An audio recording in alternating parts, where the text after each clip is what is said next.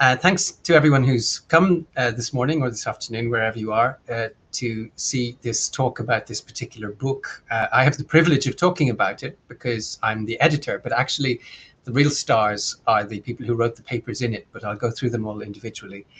I also wanted to thank the International Institute for Asian Studies because they're the reason the book came into being, particularly Paul van der Velde, who's in charge of the series of these publications. Mary Lynn van Dijk, who was fabulous helping the whole organization of it, but also with editorial input. Paul Rebay, who's really been my contact man for all of these and for organizing the events which have led to these publications, and to Amsterdam University Press, especially Saskia Gieling and Jaap Wagenaar. Very pleasant, professional, enthusiastic people to work with because we've done a number of books together, including this book and its predecessor. The peer reviewers' comments were very helpful. That's always a kind of baptism by fire, but it's always a good way of making sure that when the book comes out, it's really as good as it possibly can be. And of course, the contributors themselves. It came about because for many years, I was actually a research fellow at Leiden, at IAS Leiden, and I organized a number of events on these issues of citizenship. And the first group were quite theoretical, and the second group were more practical. So I split them into two books, and it's the contemporary practices of these practical aspects of citizenship that we'll be looking at today. Oh, sorry, I'm pressing the wrong button. It's to get used to the platform. So the first one was ancient and modern practices, and it was because the initial call for papers had such a big response, we split it into two events a year apart. The first one was more theoretical aspects, as I said, and then the second one was the more practical aspects of contemporary issues dealing with citizenship. And of course, we do hope to have a third one, which will be future practices of citizenship in Asia and the West, which I'll mention at the end when we come back to the afterword I wrote, but also the last chapter of the 8 in this book. So this is the table of contents. I won't go through this in detail because we'll go through each of the papers.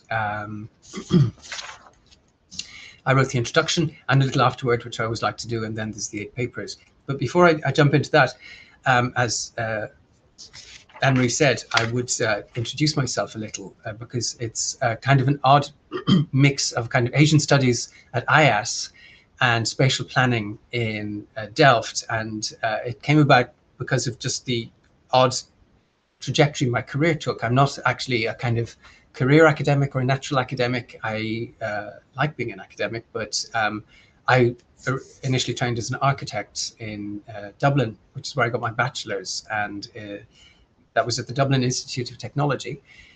So it was a very technical education, and you got a Bachelor of Science degree from Trinity College, which was nice because it gave you the right to vote for the Senate. And we just had elections here in this country, in the Netherlands, and I hope everybody who could vote went out and voted, because it's a sacred right and privilege, but it's also a duty that you have to inform yourself of the issues and then become actively engaged in them by making your vote count on these issues. So I can't vote at all. That's why I'm kind of in an odd position, as thanks to the European Union, you can move around, but you don't have voting rights. So I do miss that, because in Ireland, I can vote for the head of state because we don't have an hereditary monarch. We have a president who's elected. I can vote for the Senate because of my Trinity degree, and I can vote for the normal parliamentary body that most people can vote for. So I feel kind of somewhat disenfranchised, especially a week after an election, especially at such important times with issues like how do we deal with coronavirus and so on.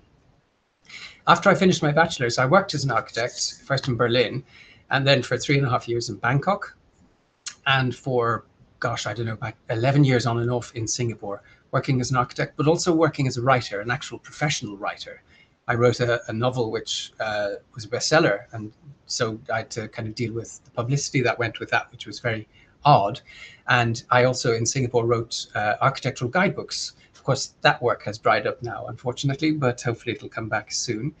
And then I decided I wanted to work as an architect in the Netherlands and did a master's in Delft, but was then invited to do a PhD, which I did in architecture theory, and then was invited to work. And I was delighted because I love the work of an academic.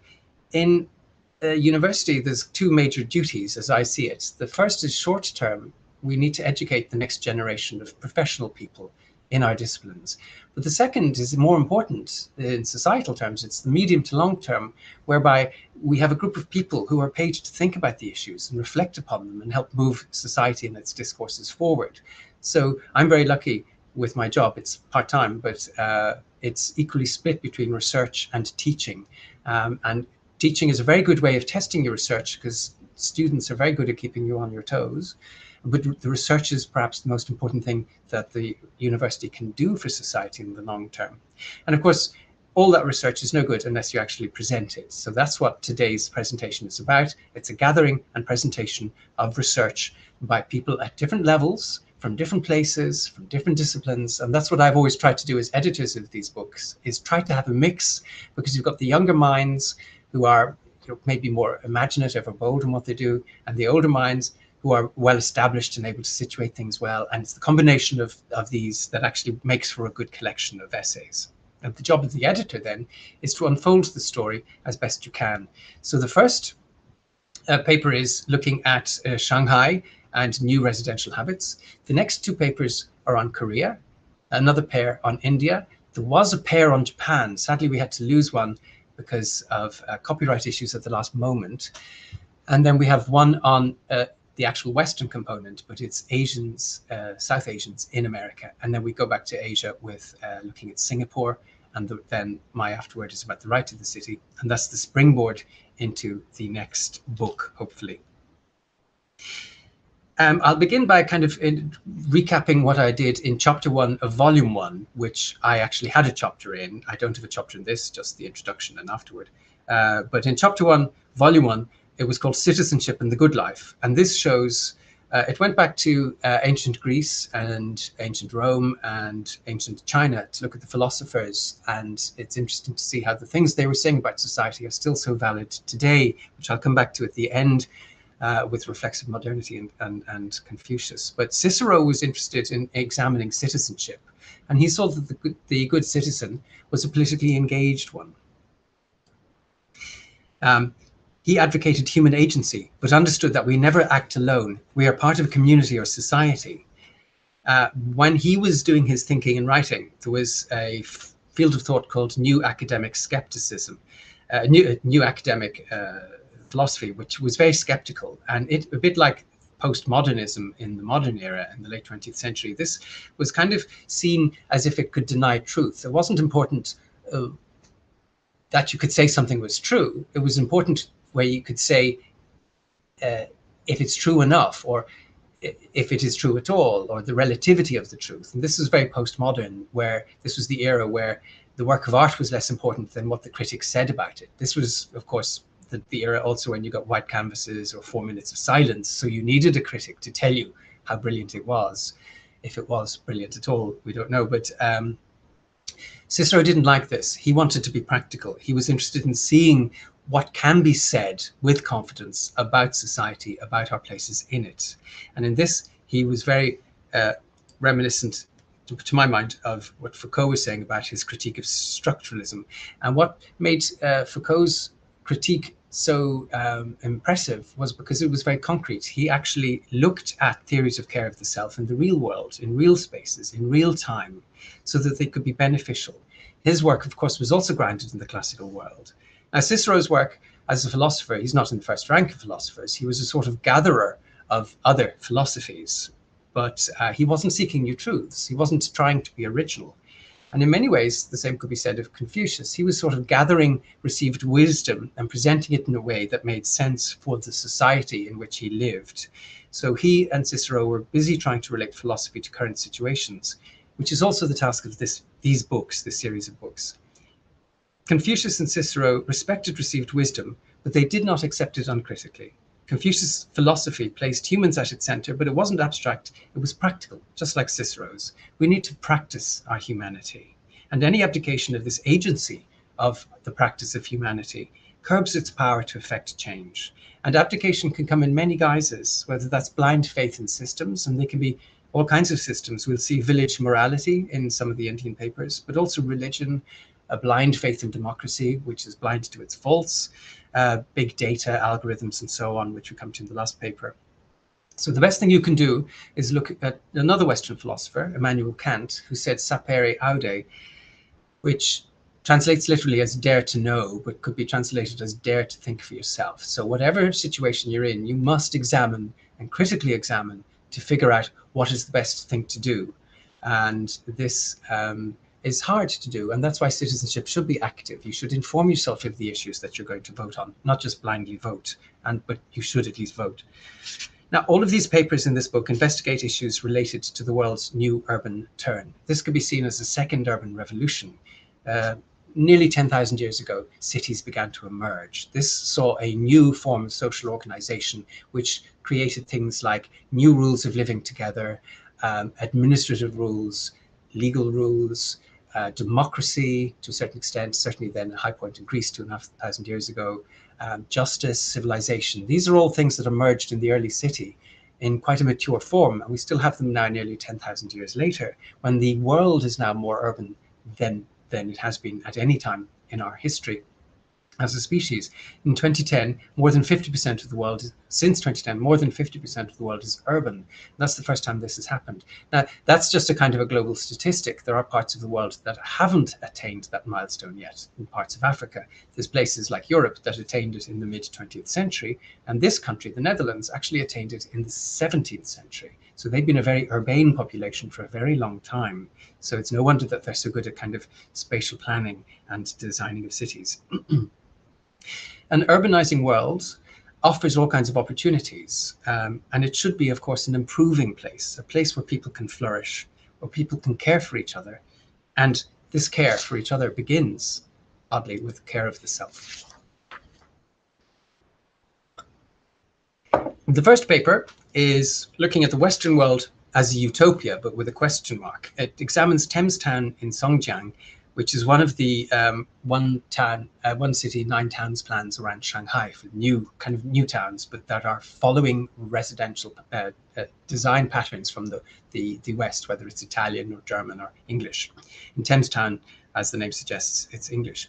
Martin Minost is a social and cultural anthropologist, and he's almost finished his PhD. He'll be defending it in July, I've just heard, at the School for Advanced Studies in the Social Sciences in Paris. Rich Chinese are moving into Western-inspired neighborhoods, places that look like this. It's hard to believe this is China. This has received criticism from commentators who see these as imitations, as being fake, as a sort of theme park with statues of Churchill or Princess Diana or James Bond and the little red telephone boxes, which of course nobody uses anymore. People see this as a kind of theme park. And this paper makes a detailed anthropological study of actual families' living habits in some of the houses here. It questions our understanding of the Western concept of authenticity. It shows that residents are not experiencing any kind of acculturation process, and neither are they actually trying to imitate a Western way of life. They are generating new logics in managing their homes and families. Most critics of these developments have been architects and urbanists. Minost, as an anthropologist, has a different disciplinary perspective, and he examines not just the buildings themselves or the towns they're built in, but how the spaces are actually lived in by the family. And this gives him interesting insights that the architects often miss. He shows that this hybrid spatial practice is a fascinating development in China's contemporary urban transformation, because we are beginning to see the emergence of a culture that is now confident enough to borrow from the West without being overwhelmed by it. This is particularly important in a city like Shanghai, which was a treaty port for 150 years. And it's interesting to see what happens in this century, the 21st century, as China is set to become in 2028 the world's largest economy. This is not unusual, because China for most of history was one of the world's largest, if not the largest economy. So it's just kind of reverting to the situation before the Western high point of colonialism, imperialism. I hope they'll be kinder to us than we were to them. But the next paper is How Does Space Have Meaning? A multifocal approach to the Korean Jimjilbang, which is a kind of bathhouse. Vera works as an employment advisor for refugees in Germany, and she helps facilitate their capacity building. She also studied national and transnational studies, literature, culture, and language at Münster University. Here she is looking at the traditional Korean Jimjilbang, which kind of translates as a bathhouse, but it's not the sort of bathhouses we'd understand in Turkey or other part or the West, it's a very particular type of social space, which is nearly unique to Korea, but also sits in a wider Asian context. The Vera's author's background is in transnational studies, and this is located at the intersection of literary and cultural studies. The chapter's cross-cultural point of departure scrutinizes both global and local conceptualizations of space, and attempts to sensitize how cultural meanings come into being, and how particular narratives and performances are inherent in the creation of spatial experience. This transdisciplinary approach analyzes narrative and visual representations of space to show how meaning is produced. And she uses Bertrand Westphal's geocriticism, a concept that makes sure that space is placed at the center of this inquiry. It also means that place as space is continuously being made meaningful. That is the skill that anthropologists or social scientists have over designers like architects. Urbanists are more attuned to society's needs because they do tend to see space as a place that comes into being through its use, through people over time, as something architects sometimes miss. So it's extremely important to understand that all spaces are built for people, not for the spaces themselves. They can be beautiful, but they are there to provide a function, and the beauty is a kind of side effect if they're well designed, but they should be functional. And it's this use of turning space into place that is extremely important for the discipline of urbanism, and is also examined here, which also has the extra literary dimension because she's actually using the diaries of a Korean adoptee who went back to visit her birth mother in Korea and came to this place, which was very alien to her as an American, as a Westerner. This is a methodologically new step in a field of studies which has previously been determined by author and genre-centered approaches to space, and the outcome here in this chapter provides substantial material for future interdisciplinary research. The next chapter is Transforming the Self in Contemporary Korean Ki-Suryeon, which is by Victoria Ten, who works as a lawyer at the Ministry of Justice in Israel and studied at the Hebrew University of Jerusalem in Israel, but also studied Korean philosophy in Seoul and did her PhD here in Leiden. Well, I'm in Giethoorn, but some of you are in Leiden, at the Leiden University's Institute for Area Studies. Her paper examines practices of self-cultivation in contemporary Korea. Ki-Suryeon is mind-body cultivation, which uses ki, life energy, like the Chinese qi. Gicheon is one type of Ki-Suryeon, and it is, what the author says, an alchemical practice of embodied knowledge. This is a theoretical framework based on Michel Foucault's Technologies of the Self, which we'll see in a moment in a different reading in India. And it's where Victoria examines the visual iconography of the DVDs that actually advertise the Gicheon, and with their particular focus on the elements of water, wood, and stone. She investigates how these elements are instrumental for the viewer's self-cultivation. And while this is actually a very literal interpretation of Technologies of the Self, it shows how Ki-Suryeon can be used to transform the self through these practices about self-knowledge and self. And in the last year or so, with the lockdown and having to rethink our work, and those of us who could still work are very grateful for it, obviously, you do realize how important it is to take time for yourself, to focus, to realize what you want to do. And part of how I ended up doing what I do is just sometimes a happy accident of something coming along and being invited to do it and then doing it. But then this relates to an ancient Greek concept of kairos, which is being able to grasp what comes and make use of it. And this is because of another Greek concept of nous, which is like common sense, but stronger than that, where you know what you need to do. But then in order to do that, you need to know yourself. And that was what was written over the entrance to the cave of the oracle at Delphi, where you would go in to hear these vague pronouncements. But if you knew yourself, you'd know what to do with them. So it's self-knowledge is incredibly important for the actual basis for the care of the self. And the care of the self is important because you can see yourself as an active part of a community. Therefore, you will be better engaged with that community and less focused on your own individual rights, because a focus on individual rights to the detriment of wider societal rights can damage society, and therefore damage the structures on which the individual rights actually depend. The next paper, we move to India. This is a relationship between architecture and ritual in the Hindu crematorium by Pradipti Ekurti, who is an architect, has her own DA studios in Hyderabad, and one of her designs for a Hindu crematorium won a major award in India. She also lectures in architecture, history and theory at architectural schools in India and studied histories and theories of architecture at the Architectural Association in London. Hindu philosophy sees death as a passing phase of life.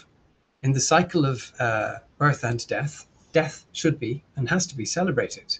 Crematoria and cemeteries have, oddly, been largely ignored in Indian architectural treatises. And with India's recent and rapid urbanization, which has caused cities to sprawl, many crematoria now find themselves in an urban environment which is contrary to ritual requirements. This paper explains the architectural variations in funerary spaces, with case studies of Hyderabad and Varanasi, and shows how they've been influenced by religion, by the region in which they are built, and by time. And it's an understanding of all three of these elements is needed if we are to see these ancient traditions and their architectural articulations to be passed on for future generations. Staying in India, New Bodies and Cities by Rachana Jory looks at contested technologies of the South and urban India. Her studies are in psychology, psychosocial studies, and gender studies. She studied at the School of Human Studies in Ambedkar University, Delhi, and also studied psychology at the University of Delhi. Her work is located at the intersection of psychology, gender, and culture. It effectively uses both real and cinematic narratives to argue that cities in India are characterized by highly contested physical spaces, bodily practices, and technologies of the self.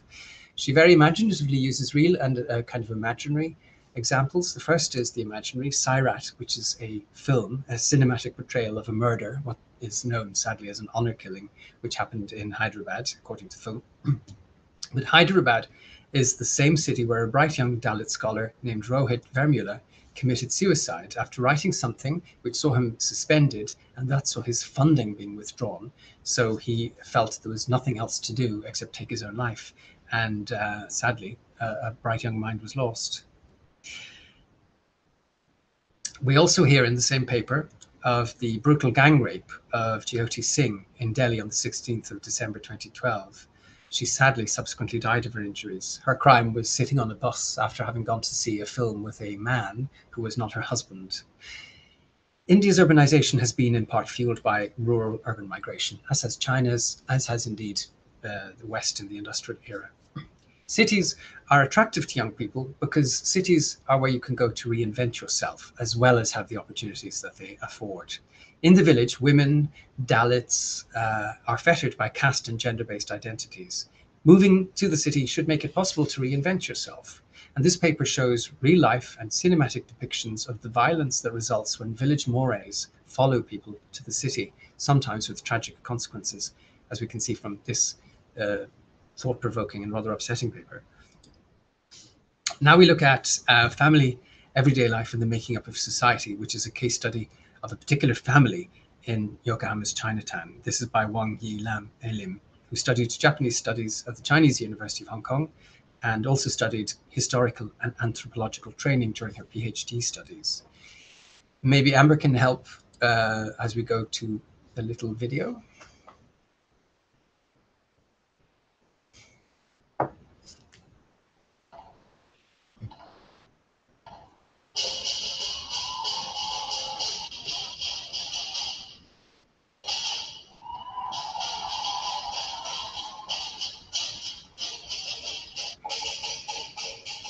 Okay, I think we can stop it because it's a longish clip. Super, thank you. I'll move on to the next slide. That's great. There's the traditional Chinese lion dance, which I used to see when I was in Singapore at Chinese New Year when the shop was opening, or sometimes homes. And it's an amazing art form, acrobatic and colorful. It's lovely. But this particular family that Wang Yilam Ilim examines is a family that came from Canton and moved to Yokohama, where they set up a restaurant, and over 3 generations helped build up an identity for the Chinese diaspora there, keeping Chinese cultural traditions alive. So this is where you can kind of pick what you wanted to take from your home place and help keep it, flourish it. And engage in the new place that you've moved to without losing your identity of where you've come from. So it's a much happier example of taking something from where you've been before. And one of the key components that allows this to happen is the Chinese understanding of jia, which translates into English as house, home, family. And we can separate those functions in the West, but in China you can't. The house is the home, it's where the family is. And it's that very important understanding of the home is the living space of the family that helps give these people their sense of belonging as a particular unit wherever they happen to be. And so this is a case study of this particular family, the Xie family, with exhaustive interviews, which sees the connections between family and everyday life and the making up of this particular overseas Chinese community in Yokohama. Sadly, we lost the paper that was dealing with homeless people, particularly Korean immigrants, North Korean immigrants in Japan. But if you're interested, I can give you a link to it, which was published elsewhere. Next is we go to the West, to America, where we look at mental health scenario of Asian Americans. This is by two people who work at the Department of Social Work at the University of Rio Grande Valley, Texas. That's Sushilabhai Srinivasa and Surashan Pasupaleti. Their paper highlights problems that come with migration. This is a group that's usually thought of as very successful in America, Asian Americans, in this case, South Asian Americans. The paper examines mental health and South Asians' reluctance to use mental health services that are there for them. This is a group that has actually received scant attention in policy and program focus. So this paper shines a very useful light on this knowledge gap and the disproportionate lack of utilization of mental health services that Asian Americans have, South Asian Americans have, is due to their feelings of shame, which is a throwback to their countries of origin. This chapter raises vital questions about this group's needs, particularly their underreporting of mental health issues. It also includes a helpful look at the social and environmental factors that affect this underreporting and underutilization. It also sounds a warning: unless something is done about this issue, it may mean problems for what has been until now considered very much a model minority. Care of the Self, Discipline in Smart Cities, Census in Singapore, is by Joost Alleblas and Stephen Dorrestein. This examines Singapore, which is seen as a frontrunner in the developing of the use of urban centres to control movement, access, and interaction in society. Dorrestein has a background in the ethics of technology, and Alleblas has a background in design and philosophy of technology. This gives them unique insights into what is going on in this futuristic global city. The paper is grounded in an astute reading of Michel Foucault's Care of the Self and his surveillance theories. It asks if current trends in urbanism, particularly smart cities, have created a tension between discipline and self-care. What is the meaning of the care of the self in a census society such as Singapore, where discipline and control seem to come first, where passes, chips, and biometric data determine who moves where in the city? This thought-provoking critique of census society acknowledges both disciplinary tendencies and also, fortunately, emerging forms of self-care, resistance to surveillance. And then the very last paper is a very brief afterword, which picks up the strands of the arguments in censor chapter, the last chapter in the book, to address the right to the city. And this will be the point of departure for the next volume, hopefully. So the question is, what role does human agency have in the city? And this question is a vital one. Whether it's sensors or even algorithms that determine where you can and cannot go, whether it's automation that is rendering whole swathes of populations unemployed and unemployable, and therefore there's the duty of the government to step in and help re-educate them, upskill them so that they can be a useful part of society, because if they don't, they fall outside the safety net and become homeless. And then the middle class gets squeezed and smaller, so the tax base becomes smaller, so that there isn't enough money to provide the things that we need to provide in a civilized society, like education, healthcare, care for the elderly, and so on. And if things are going wrong, we need to protest. We have a right to air our voices, and whether that's through the democratic fora that we have in some countries or other means, it is an important human right. And this shows, whether you go out to vote or whether you go out to protest, that, you know, to be an active citizen does require engagement. But the problem is, what if this is denied? And worse, what if we don't know why it's being denied? What role have we, or the state, or NGOs in the face of powerful transnational corporations, or the increasing surveillance capitalism and increasing market fundamentalism, where everything is based on profit and anything that isn't profitable is pushed aside. And in a society, particularly now, where small elites are growing richer and richer and the middle class is squeezed and many rely on these kind of Mac jobs or zero-hour contracts, who gets to decide on these things anymore? Well, we do, or we should do, not algorithms. But now more than ever, we need agency in society in order to make sure that we keep it going in the right direction. And these are some of the questions that will be explored in the next volume. This is obviously this volume, but hopefully future practices of citizenship in Asia and the West will round out this trilogy of interrogations of concepts of citizenship and comparisons East and West, which has been very useful and will be increasingly important as Asia becomes increasingly important. This will be explored at a roundtable at the ICAS conference in Kyoto in August. That we don't know if that's going to happen, but hopefully it at least will happen online. And I'm currently working with IAS and UPNA and Paul Rebay. Hopefully we will be able to organize a seminar on this, a 2-day event, a symposium, that will actually then be the place where we get the papers for the book. That's it. Thank you very much.